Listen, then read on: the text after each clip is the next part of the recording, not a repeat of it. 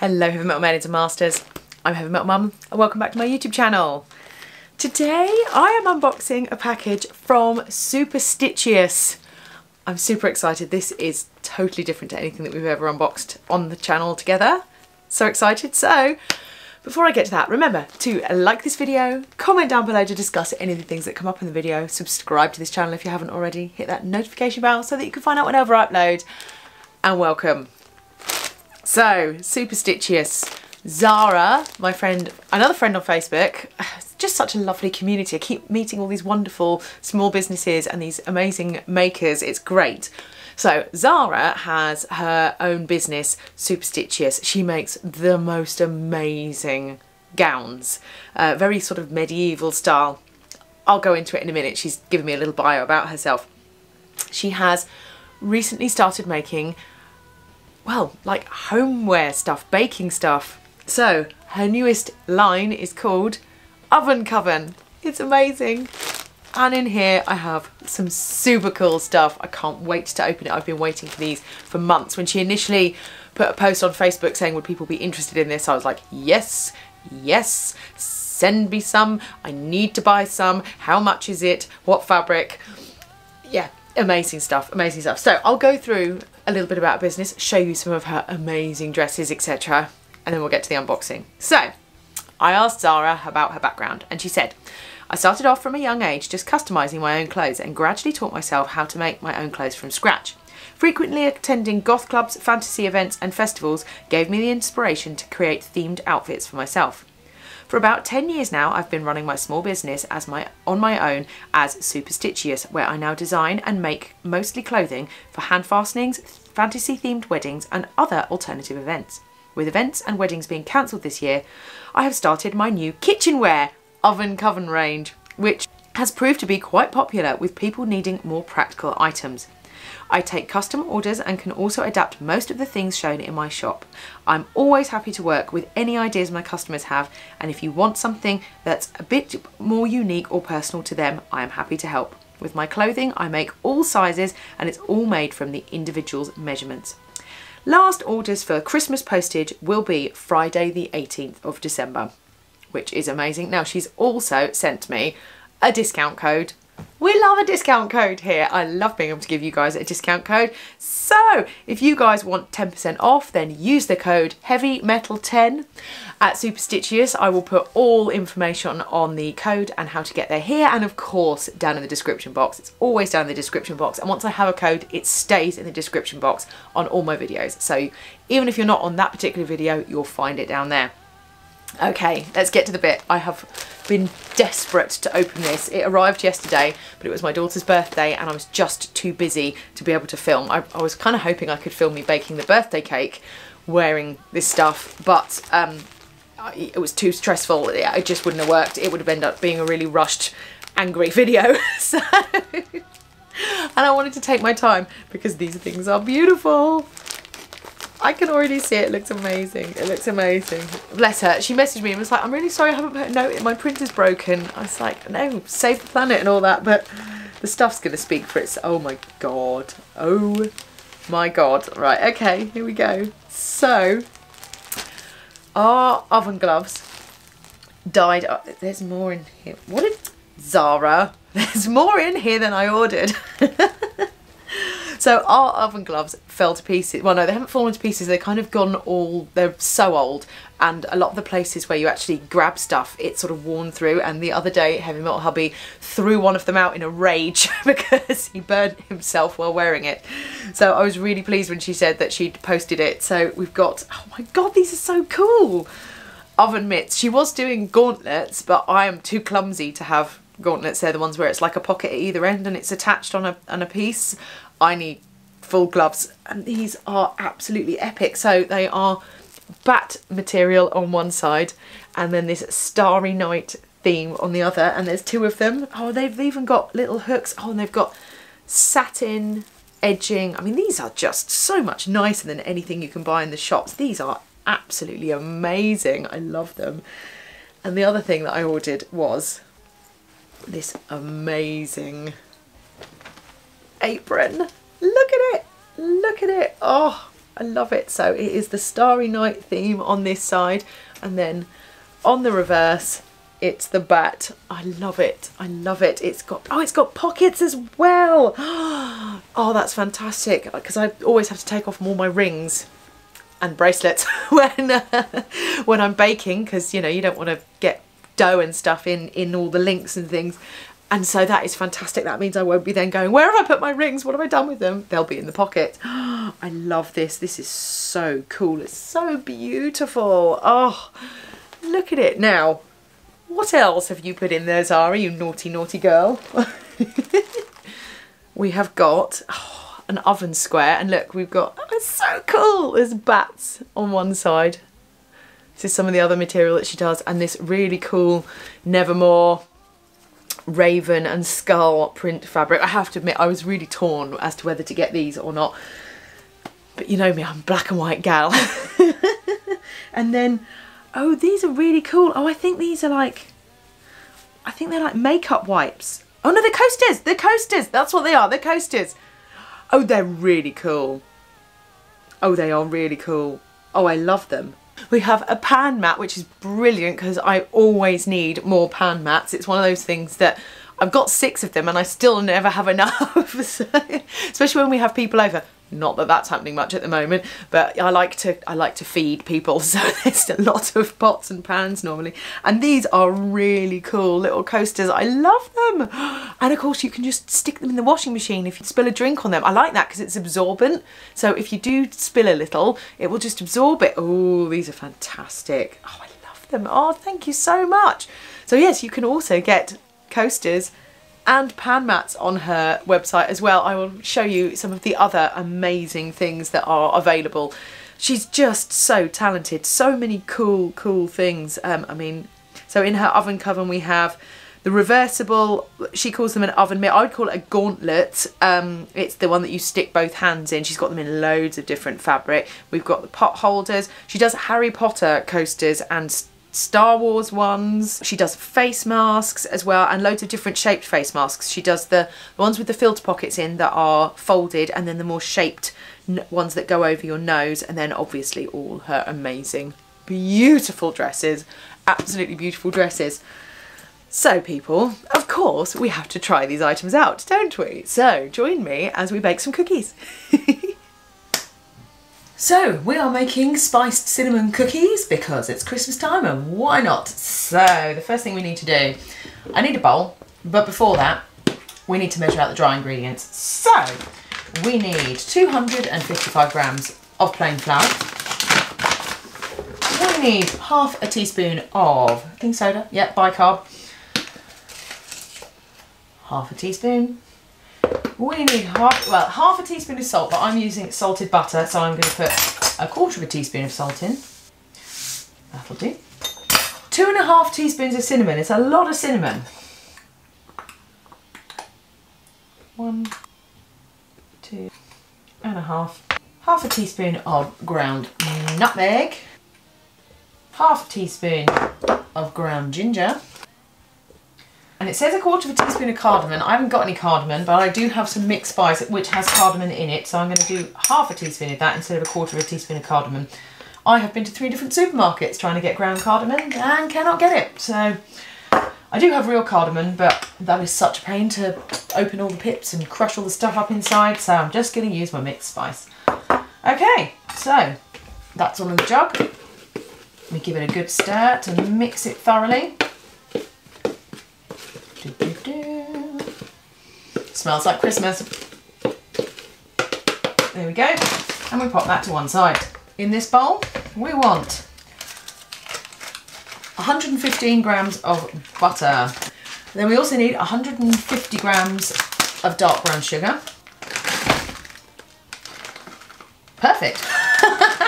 And 65 grams of white sugar. So with my electric whisk, I'm going to beat the sugar and the butter together until we have a lovely, smooth, fluffy butter-sugar combination. So as you can see, it's now whipped and light and fluffy. And now we are going to add 15 grams of molasses in America, or black treacle, as we call it over here. Yeah, that's it. That's all the molasses you need. Then we need vanilla extract, 1 teaspoon. And an egg.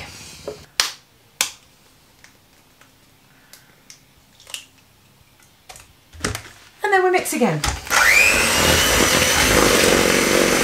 Scrape down the edges.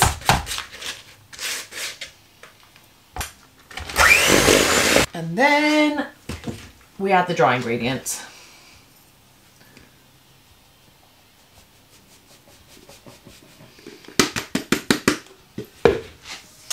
Give it another mix. Right, you don't want to mix this too much because you're about to make gluten, so you don't want to over mix it. If you over mix it, it will be tough. You want the gluten to develop, but not to be so tough and stringy. And now I'm going to use my handy pockets because I need to get my hands in there. I'm going to give them a quick dunk. You can never be too clean. So and then look, I sort of press it into the wet to dry. It looks like it's too dry, and then all of a sudden it will come together to make this, yeah, it's already doing it, this delicious dough. And then once that's done, it needs to go into a food bag in the fridge for a minimum of 2 hours, maximum of 4 days, so that it can stiffen up, because otherwise they'll spread way too much. And then we're going to bake them. So here we go. Yep, let's see. Now we've got one big lump. It smells amazing.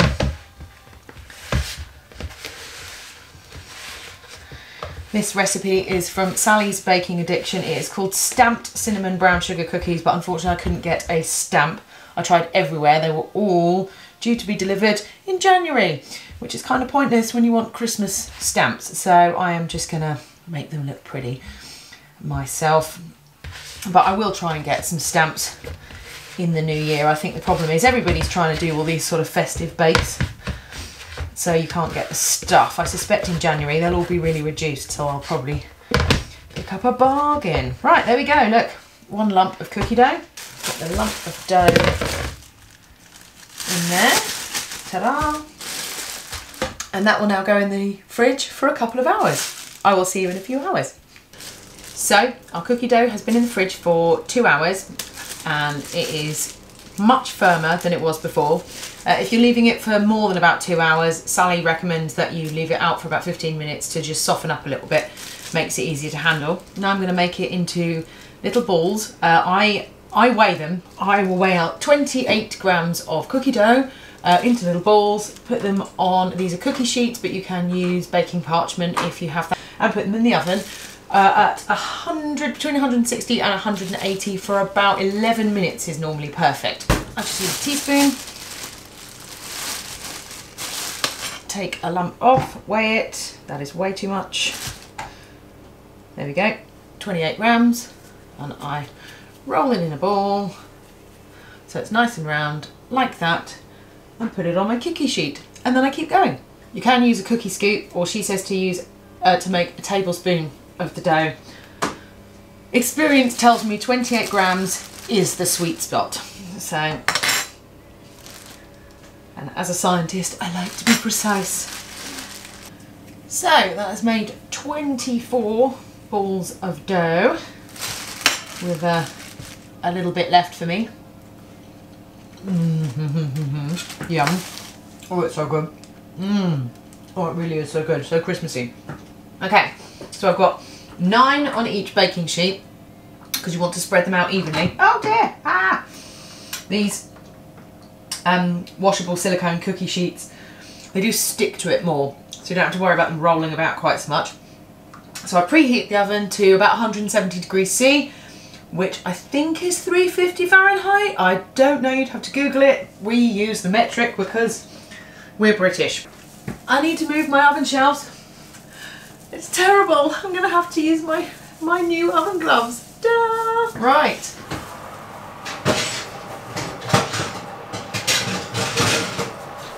So I put them one shelf down from the top.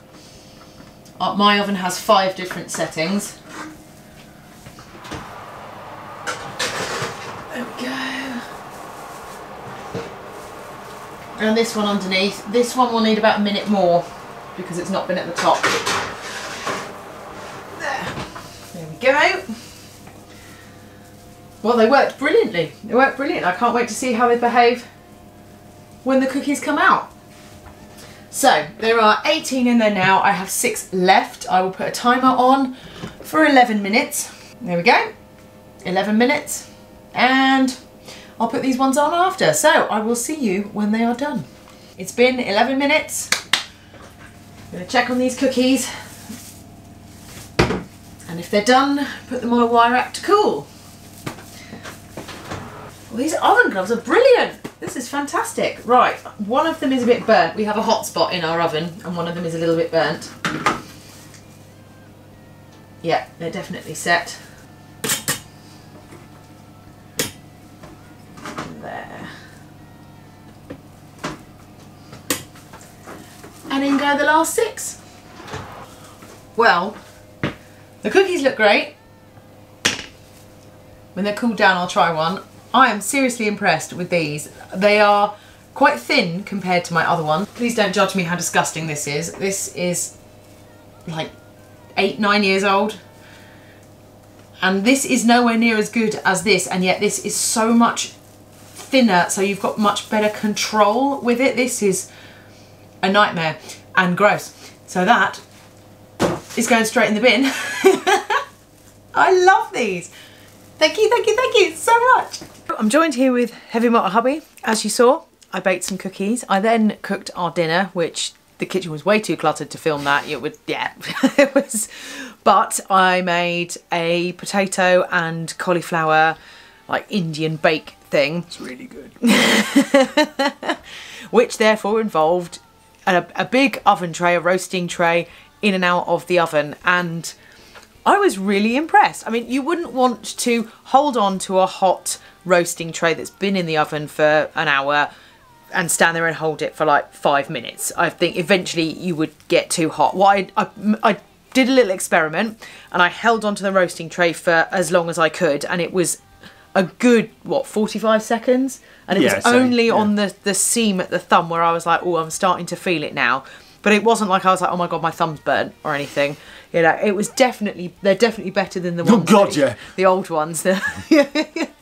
So he was not impressed with those. I think I knew where to wear them, but we were discussing that you've definitely got much better range of motion. It's how thin they are. It's because the last ones, like, well, they're like standard oven gloves. They're just big and puffy and you can't feel. It was like trying to get something out of the oven with boxing gloves on, the old ones. And they're very standard, you know, I think I bought them in Wilkinson's or something.